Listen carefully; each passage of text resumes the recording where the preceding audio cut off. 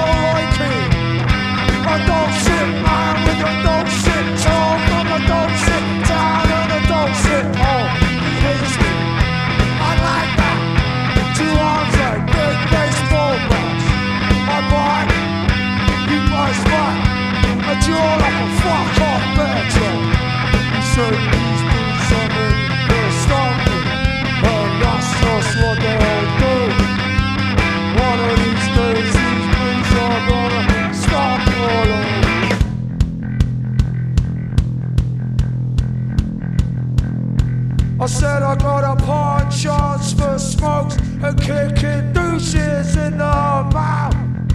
Sadly for you, my last cigarette.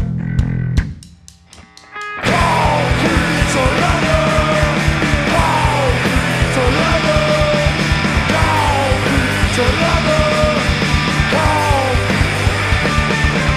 concrete to leather.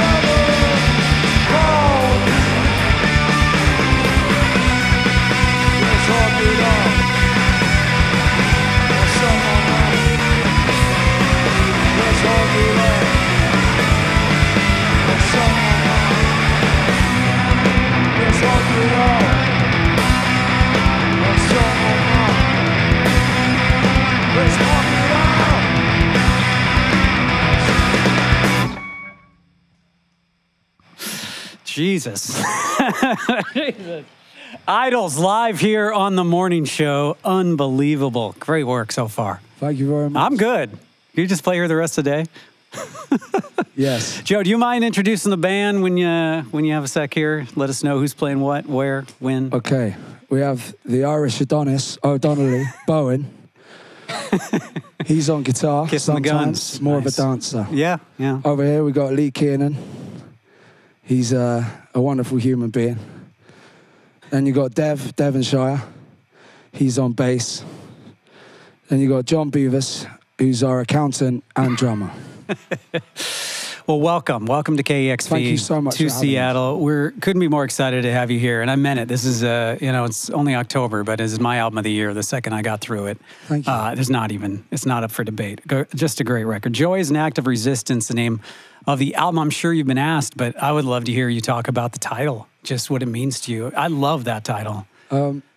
Thank you. Well, it comes at a time of resilience, both personal and obviously social. There's a lot of disillusionment around in your country and ours. Mm-hmm. And I think we were looked upon as an angry man band, and we wanted to change the narrative a bit as people, individuals, but also as a band, as an entity. So we just wanted to be more mindful and become better people. And then within that practice came an album as a reflection on that. I think we are better people, and because of that, better artists. But yeah.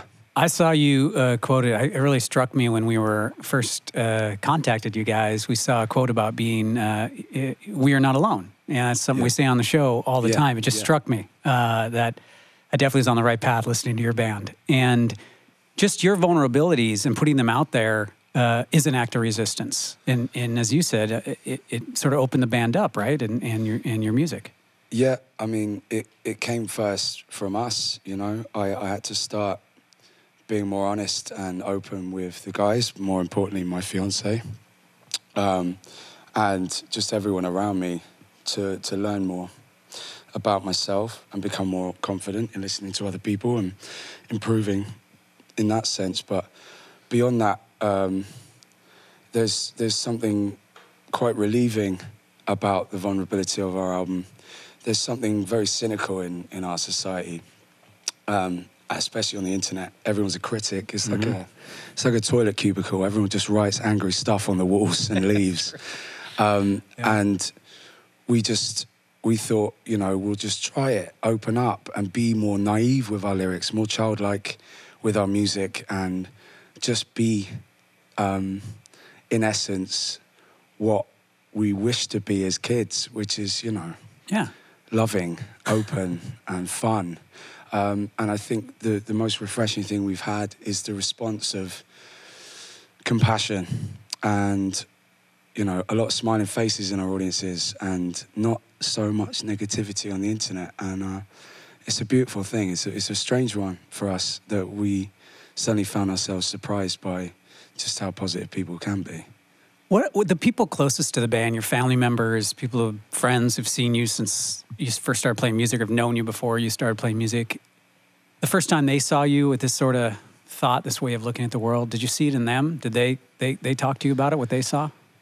Yeah, absolutely. My partner had a big role to play in me in self-improvement. You know, one of the things, we are not alone, is one of the key things really, is that to fall backwards, you need to be caught. And that's the point of vulnerability, you know. It's about offering an ear or a shoulder or anything to listen and give people a safe place to feel they can be vulnerable. And yeah, I mean, people have been very supportive, and we are forever grateful with everything we get now, because, you know, we're here. Yeah. And everyone built it. It's not just us, it's everyone around us. You talk about community, and I mean, it's, you know, I know fans love that when they feel like they are a part of a community, and you don't see it as much with bands for some reason. And you see it in the response. I've seen it in the response. Like, people really, they love your music, and they really respond to it. Yeah. It's one of the most important things for us. Talking to the mic. Sorry, it's one of the most important things for us in the kind of the live setting. Like, our live show is nothing without the people there, and it's about communing with the audience. And then you can make the live show as hyped as it possibly can be. And then if you extend that into your talking to the mic, everything that you do, I am talking into the mic. This is how I talk into mics. If you extend that to everything you do in your practice and every day, like, you know, how you treat people in KEXP, how you treat people, your audience, your fans on the internet, how you treat people when you meet them after shows, it's all about that sense of community. Well, that your performance so far, I mean, that I've seen some, you know, videos you guys playing, it's amazing, but to see you live, it's honest. Like, that's what I like to see in music, is just honesty when you play. And the fact that I think one pair of headphones remained on your heads during those last two songs, like, it's 9:30 in the morning. I love it. You're living those songs. We're not used to this. It is a little early. I think I had a little slip in the last song. I apologize. Well, we have a slight delay for those reasons. Thank goodness. Let's talk about the touring too. So you've been in the U.S. a few weeks, you said, and how has been touring the record first here in the U.S.? Mind-blowing. Yeah? Yeah, because, you know, people on the other side of the pond in the UK, I think, you know, a lot of our influences, the best bands in the world, come from your country.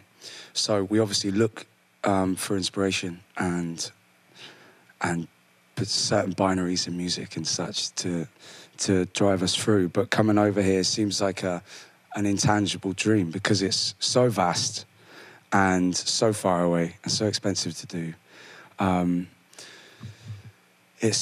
So coming here, we are, again, just very grateful and just keep kicking ourselves and reminding each other how much of a privilege this is to be here. And there's definitely a sense of mirrored disenfranchisement here, disillusionment. Obviously, there's echoed issues in both countries.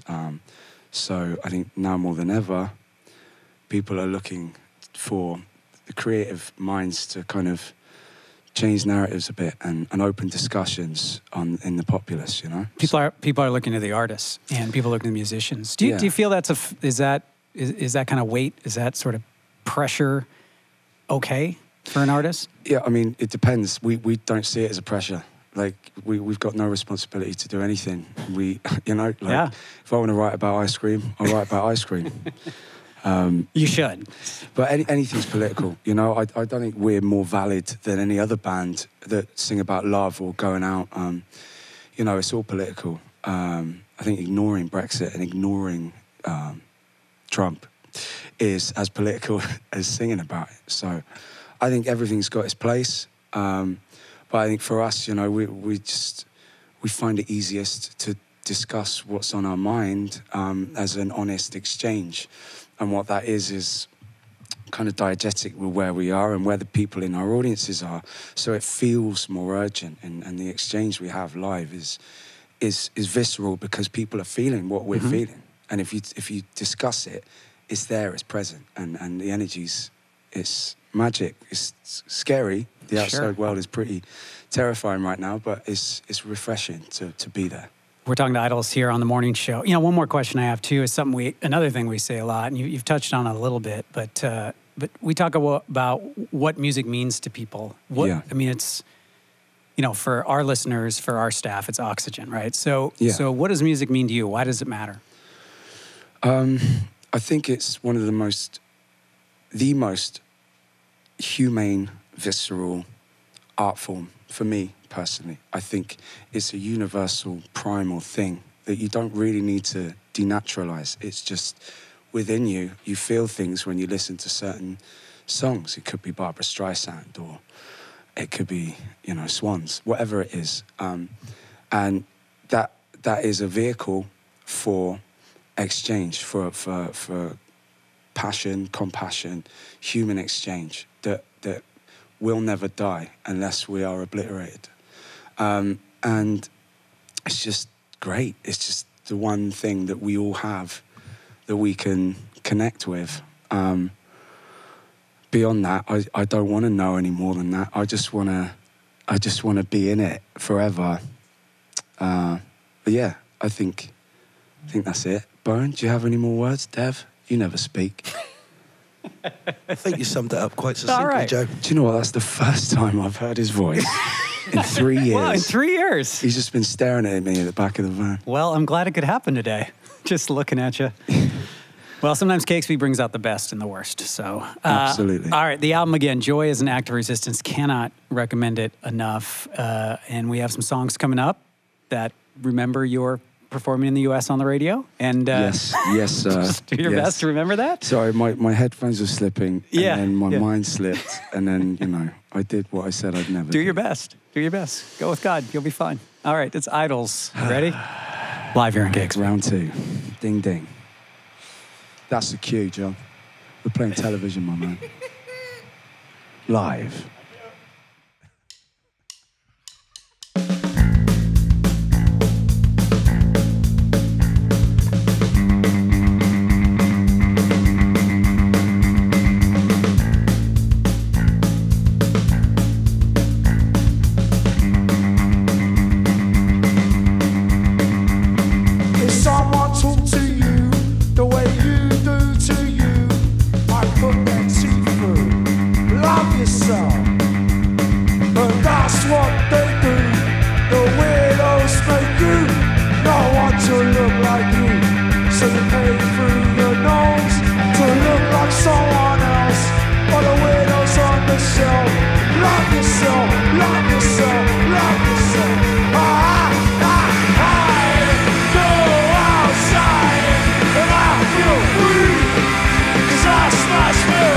I forget to be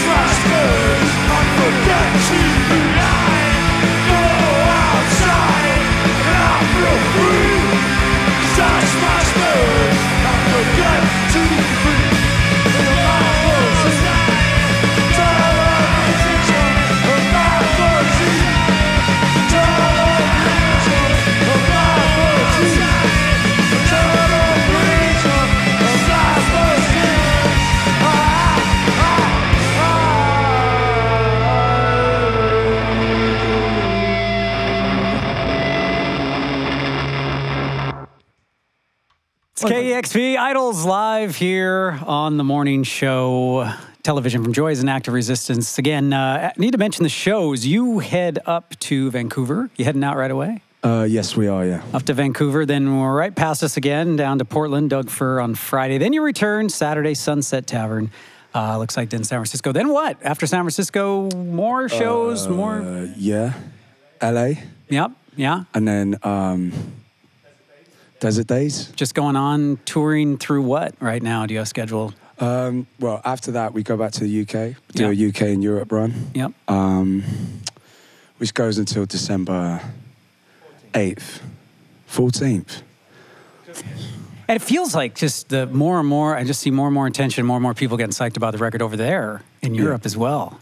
So you get to come back, the conquering America, then heading into... No, we're not arrogant like that. No? No. You just come in same as it ever was. Yeah, I think that like one of the reasons why it's been a real fruitful journey for us is that we treat every audience with the same respect, every sound man or woman, every person that comes and helps us out build this ship. We treat them with the same respect and have no expectations. So, every show we just give it everything we have. Hence why I'm sweating like a pig right now. 10 a.m. in Seattle. But yeah, so when we go back, it'll be business as usual. Very grateful and happy to be here. We'll hold on to that. Danny Nedelko is the next song, and this is someone you know. Yeah, yeah, yeah. He's a very good friend of mine. He sings in a band called Heavy Lungs. Okay, who are amazing. Heavy Lungs. Heavy Lungs. Okay. Yeah. And yeah, we promised we'd write a song for each other. Yeah. Because we love each other very much, and he's a Ukrainian-born British citizen, and I thought he'd be a great example of the human individual behind the debate around immigration in our country and yours. And just remind people of the individual behind all those discussions of the massive immigration that they always talk about. And again, just kind of strip it down to the naive essence of what it is I believe in, which is humane compassion. All right, IDLES, you ready? I think so. It's all you.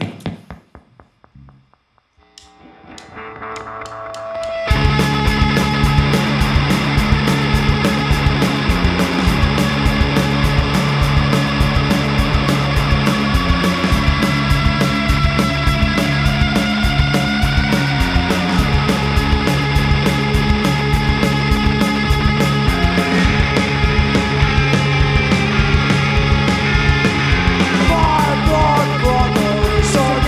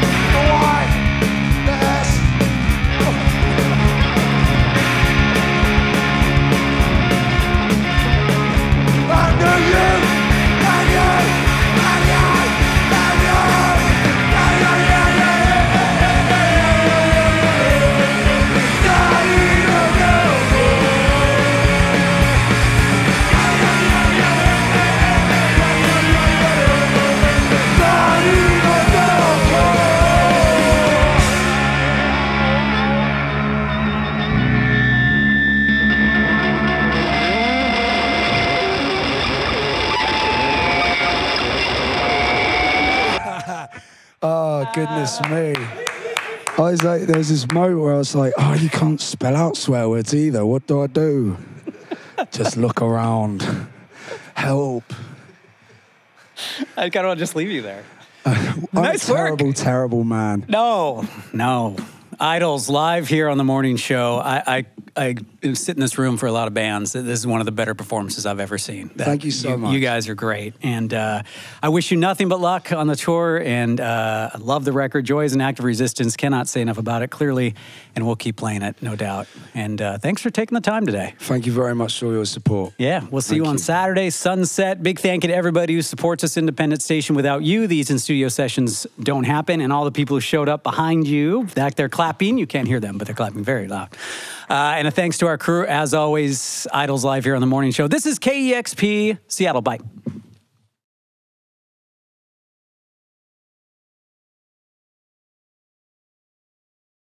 Discover great music at KEXP.org.